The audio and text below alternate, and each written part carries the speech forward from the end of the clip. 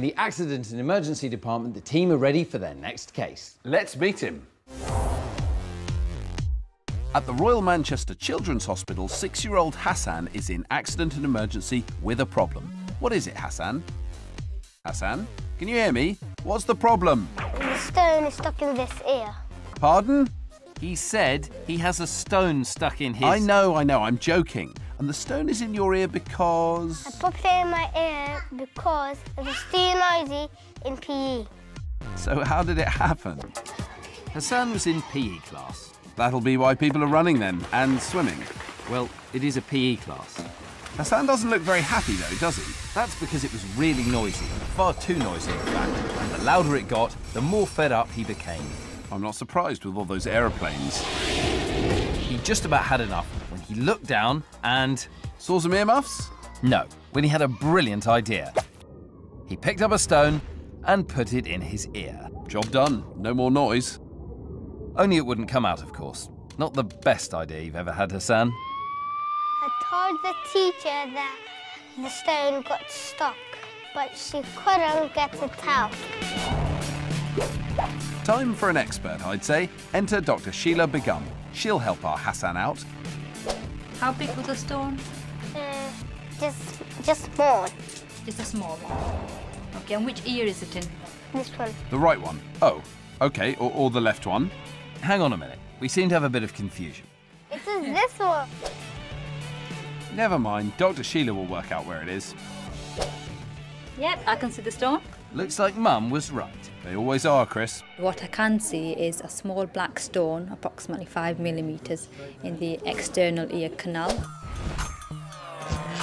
Now, if you're wondering where that stone has gone, your ear has 3 different parts. There's the inner, middle and outer ear, connected by the ear canal, and that's where Hassan's stone is stuck. I'm going to try and take it out. Okay, it shouldn't hurt. Is that all right? Okay. Hassan lies as still as, well, a stone, as Dr. Schiller uses a special medical instrument to carefully retrieve the stone so that it doesn't cause infection.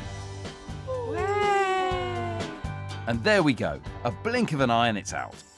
I'm quite happy with his ear, looking at it after taking the stone out. I can hear better now. No surprises there then. Maybe earplugs are a better bet in future, eh? And now to our lab, where we put our bodies to the test to show you how your body works. Ah, that really hurts. Just don't try anything like this at home. Today, it's travel sickness. Now don't worry, Xand's not attempting to dance. He's spinning on the spot, but it is for a reason. Inside his inner ear, Xand's got tubes full of fluid that send information to his brain about balance and movement. And when I stop, the fluid keeps moving. And this fools his brain into thinking he's still moving. With the fluid in Xand's ears telling him he's moving, but his eyes telling him he's still, his brain is totally confused. And the result? I feel a bit sick. If you feel sick in a car, that's because your brain is confused too. As you travel, your eyes notice everything passing by quickly and tell your brain you're moving. But because you're sitting still in the car, your ears think you're not moving at all. And these mixed messages don't just happen in cars. But I'm about to take travel sickness to another level. This aerial display team specialises in aerobatic moves that will be way more confusing for Chris's brain than when I turned on the spot or you travel in a car. Do I have to do this? Yes, Chris, you do. Meet Mark Cutmore. He's the pilot who's going to take Chris up for a spin. You might think it's an odd time for a spot of lunch, but that sarnie should help to settle his stomach for the flight ahead. I just wonder if I'm going to be seeing the tuna and mayonnaise sandwich again over the cockpit window in a few minutes. We'll soon find out. Safety gear on, it's time for Chris to take his seat. A sick bag. We call it a comfort bag. A comfort bag. Come on, Chris, up you go. And they're on. Chris is travelling at speeds of up to 250 miles per hour, and so far, he seems to be doing okay. But let's bring on the crazy moves and see how he copes once his eyes and ears start confusing his brain.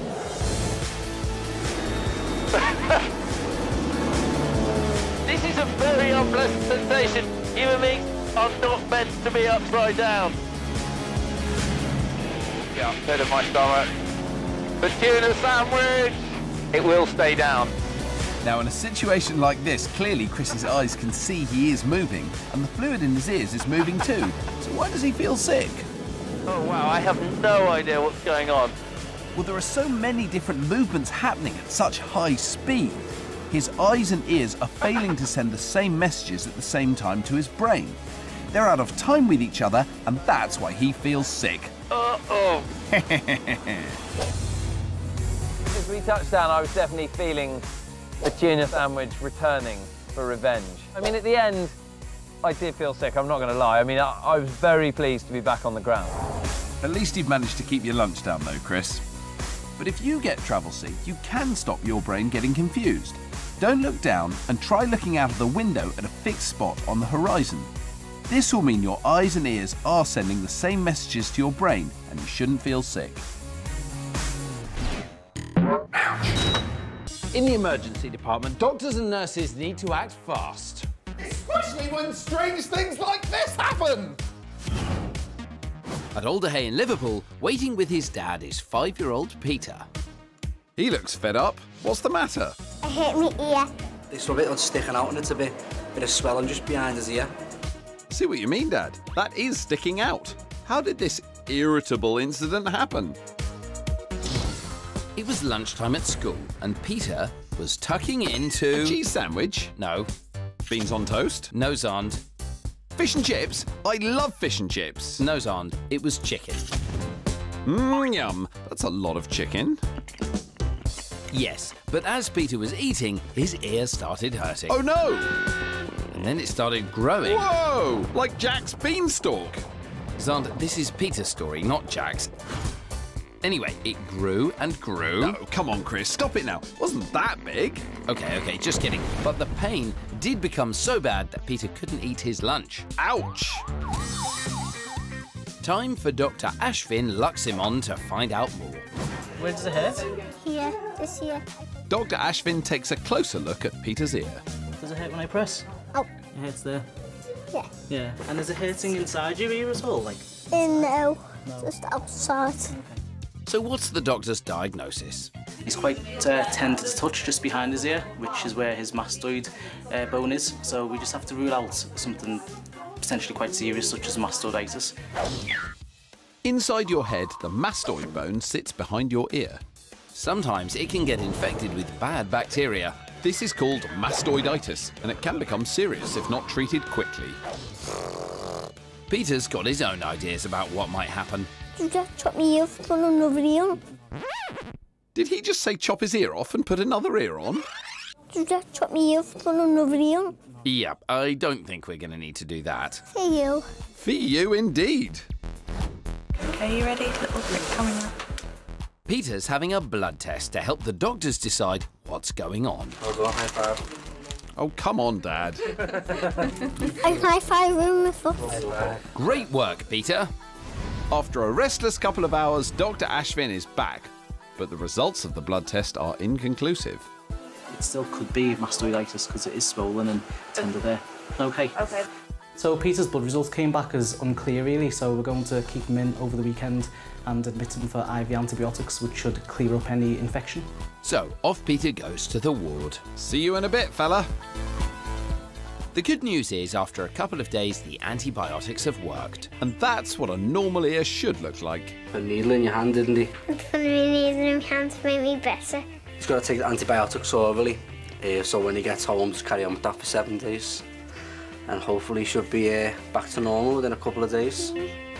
OK, I hear you. Bye!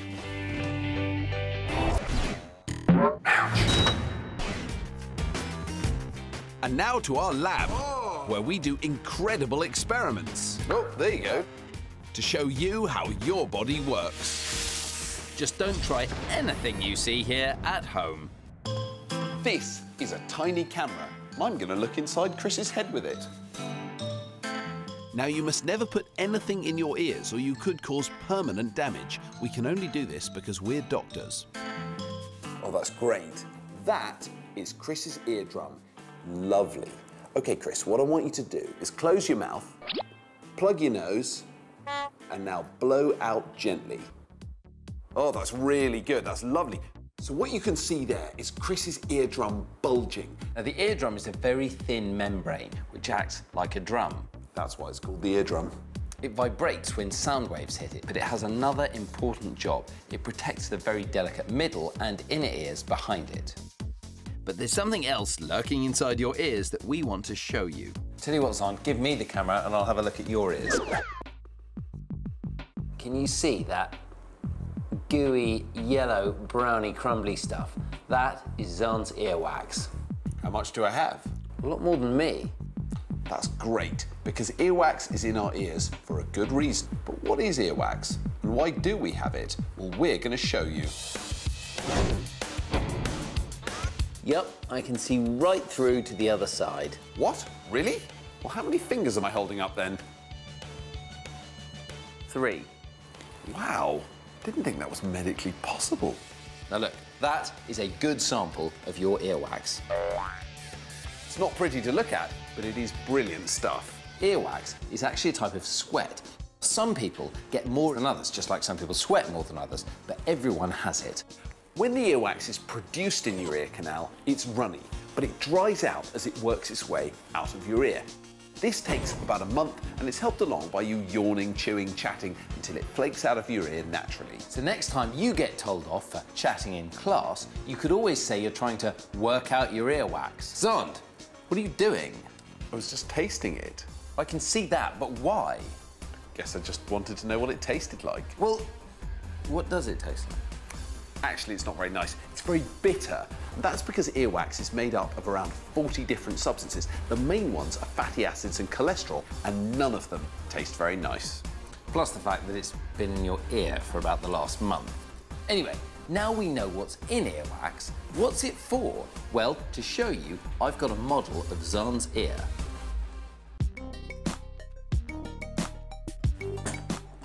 There we go, Xand. Whoa! It's amazing. Hello? Hello? It even sounds like me. Anyway, in the air around us, there are lots of particles of dust and bugs and other stuff. So for this experiment, I'm going to need some giant particles to go with Xand's giant ear. But as we don't have any giant bugs or dirt to go with the giant ear, these polystyrene balls will have to do. Now, when air passes around us, some of these dirt or bug particles could get into our ears. Watch. With everything else supersized, we thought we'd go for a supersized gust of wind too. Here goes.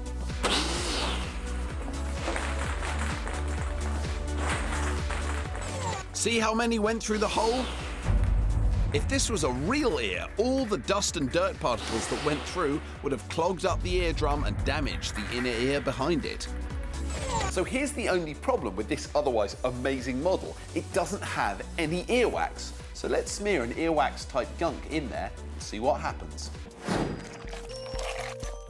We're coating the big ear with a layer of sticky yellow stuff, a bit like the wax in your ear, and you'll see how it protects your delicate eardrum and the inner ear behind it. Ready? Here we go again. Oh, that's amazing. That's great. Look, loads of them have stuck in there. So that's what happens every day in your ears. Any unwanted specks of dirt or bugs that get blown near your ears get stuck in your earwax and then moved out of your ear. Which means your eardrum and everything behind it stays safe. The other great thing about your earwax is that the acid in it deters bacteria too, so it keeps infection out. So although it might taste horrible to Xand, it also tastes horrible for bugs. Our next patient was expecting a normal day. But he's ended up in hospital. This is definitely an unusual accident. In the hospital waiting room is 5-year-old Harrison with his mum. He's here because... Is he too tall? No. Okay, why then? Because I have something in my ear. Oh, do you know what it is? No. Are you sure? A chickpea. A chickpea? Okay. How on earth did it end up in your ear? Harrison was at school inspecting a new display, the animal corner. Ooh, look at the cutesy-wootsy piggies. Ah, chickens. No, it was an African savannah, Xand. Really? What, with elephants and zebras? In school? Yeah, that's right, Xand. Real elephants and zebras in Harrison's school. Duh, it was a model. Anyway, Harrison was busy checking it out when he noticed the desert sand was made out of chickpeas. He had an idea and picked one up. Don't do it! And he put it in his lug hole. Ouch! Rolling upside down isn't going to get it out, Harrison. Over to you, Dr. Catherine Rimmer. So what's happened to you today? I have Come on, spill the beans. You mean peas? a chickpea in my ear. Yep, he did say a chickpea. Let's have a little look, shall we? Dr. Catherine uses a medical torch to look into Harrison's lug hole. Let's have a look inside. Oh, it's still there. So should we take it out for you? That would be a good idea, wouldn't it? If you hang on a minute, I'm just going to get a special tool to get it out of your ear. A hoover? No, Xand. It's called a chickpea remover. We have them in our special store cupboard. Oh, of course, the famous chickpea remover.